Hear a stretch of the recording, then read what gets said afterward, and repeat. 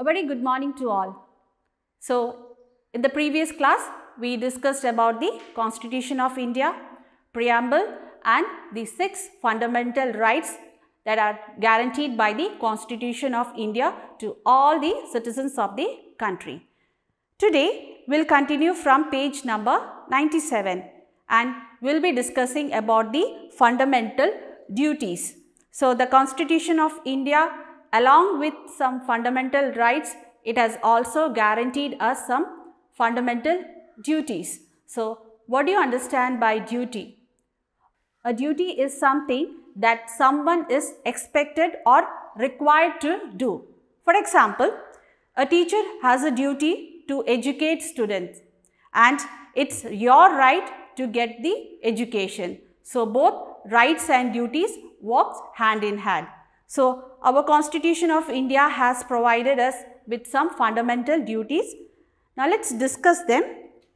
So, the first one is respect our Constitution. So, you all know that Constitution is a set of rules that guides how a country should be governed or should be ruled, and this also gives us some rights and duties to all the citizens for the better living. So, we should obey these rules and we should respect our Constitution of India. Next one is respect our national flag and national anthem. As you all know that India was ruled by British for many years, and after long and hard struggle, our country got its freedom on 15th August 1947. So, we should remember the sacrifices given by the freedom fighters, and this national flag is a symbol of sacrifice. So, we should always respect the national flag. And the next one is national anthem.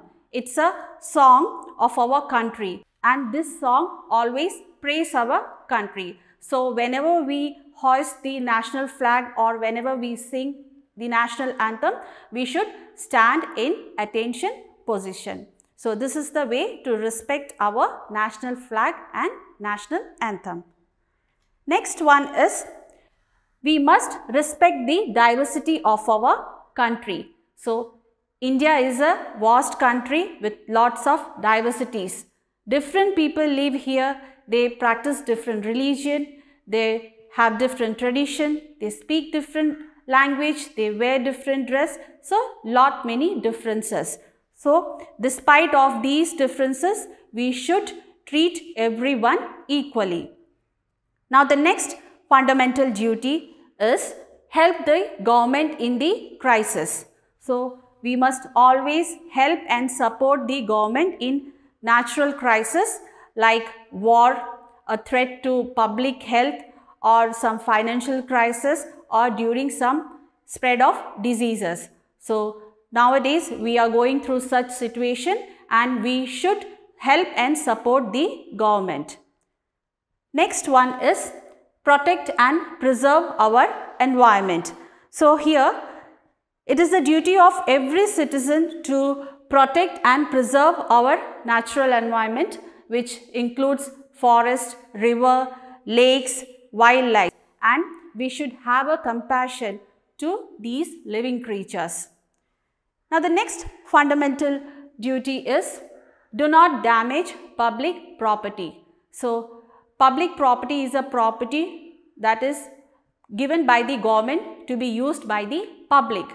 For example, railways, buses, roads, parks, museum, telephone exchange and many more public properties. So, we should not damage these public properties. Next fundamental duty is treat all equally. So, you all know that there are lots of differences in our country. Different people live in different states. They have their own religion, they have their own festivals, their tradition and their cultures are different. So, despite of these differences, we should treat everyone equal. And we should also follow non-violence. That is, if there is any dispute among the people, then they should solve it by words and not by using weapons, or they should not fight. So, this was about the fundamental duties that are by the Constitution of India. Now, next topic is directive principles of state policy. Before that, you can see in page number 97, let's talk about. So, the question is, you are visiting the famous Red Fort in Delhi with your family. You notice that a group of boys are damaging the beautiful fort by writing their names on the walls and destroying the gardens while running around. So, you have to say, are they doing the right thing? What would you tell them? So, this is an activity. You have to write the answer in your notebook and submit in Microsoft Teams. Now, let's move on to page number 98, and the topic is Directive Principles of State Policy. So, you all know that there are many laws and regulations in our country for the better running of our country. So, according to the changing time, we need to make new laws and amend older ones. So, amend means to make small changes in the laws which are already present. So, how the government make these new laws? So, there is a special section in the Constitution of India, and this is known as the Directive Principles of State Policy. So, here you can say that Directive Principles of State Policy are the guidelines which helps the government to govern the country and also to make sure the welfare of the people of the country. So, while making new laws, the government follow these guidelines, that is the Directive Principles of State Policy. So, here in page number 98, you can see some of the directive principles are given. So, the first one is promotion of justice on a basis of equal opportunity. So, while making law, the government makes sure that it is accordant to the promotion of justice on a basis of equal opportunity. That means that all citizens, whether men or women, have the right to work.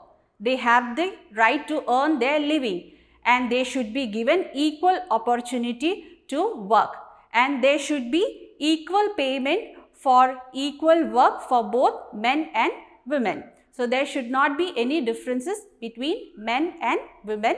Instead, they should be treated equally. So, this was about the directive principle of state policy, that is promotion of justice on a basis of equal opportunity. Now, the next one is free and compulsory education for all children up to the age of 14.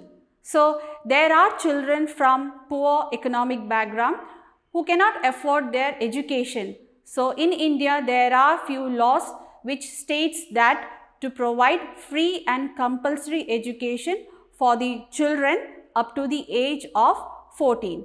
So, this was about the directive principle of state policy, that is free and compulsory education for all children up to the age of 14. Now, the next one is promotion of education and economic interest of the scheduled caste, the scheduled tribes and other weakened sections. So, here economic means related to business or industry or trading, and trade means selling and buying of the goods. This means that help should be given to the backward and the weaker section of the society so that they improve educationally and economically, because these backward or weaker section people do not have enough means to get proper education and proper work. So, while making the laws, the government always keeps them in mind so that they can have a better living. So, these are few directive principles of state policies. Other than this, there are many other directive principles of state policy, and some of them are the environment, forest and wildlife of the country should be preserved and protected. So, whenever the government is making some laws, they have to keep these things in mind. Next one is monuments, places and objects of history should be protected. Another one is nutrition and public health for Indian citizens should be improved. So, these are few extra directive principles which are not given in your textbook. So, in this class we discussed about the fundamental duties and the directive principles of state policy. That's all for today. We'll meet in the next class. Thank you.